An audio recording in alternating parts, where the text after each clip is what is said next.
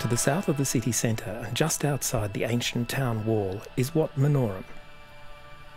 While the current Congregational Hall, or SIM, dates from 1972, this site has been a place of worship from at least the early 1300s. The 2-ton Buddha statue behind me encapsulates a great deal about the turbulent history of Luang Prabang.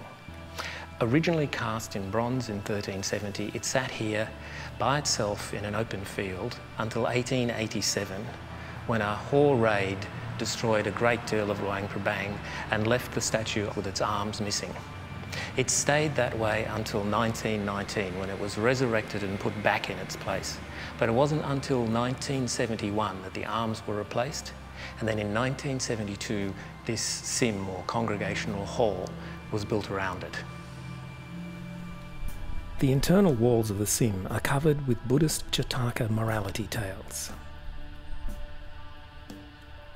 The front wall of the SIM is covered with a colourful bas-relief, and all other surfaces have highly decorative gold stenciling on a rich red background.